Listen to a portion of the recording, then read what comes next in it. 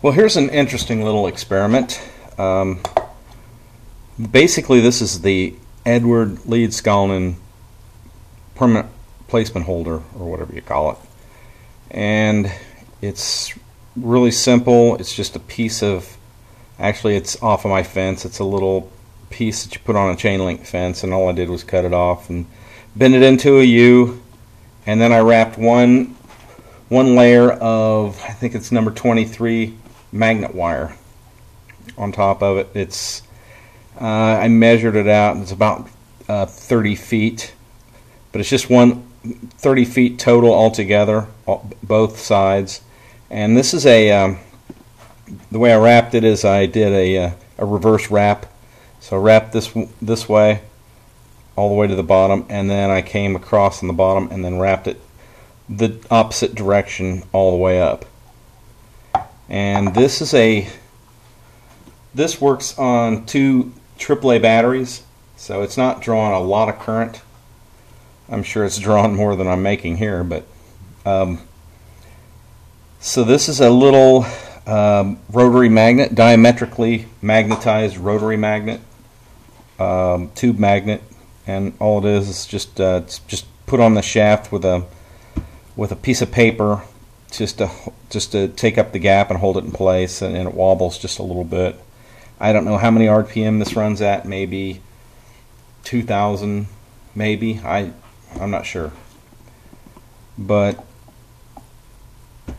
okay, well let me and this is set on 20 AC volts. It's on 20, and I'll do milliamps too in just a second. So this is 30 feet of magnet wire on like an Edward Lead Scullin type permanent placement holder. And so this is 0.89, 0.9, and I can get it all the way to 1. It really bogs the motor down, but so it likes to run at about 0.93, 94, 95. Okay, so it's almost 1 volt. Pretty close to 1 volt. And I'm going to switch to milliamps here. So I have to move this. And I'm going to put it on the 20 because it goes over the 200. Oh, okay. Oh, went too far. This is 20 amp. And so I'm going to turn this on one more time and find out how many milliamp I'm running when I get down into the throat of this.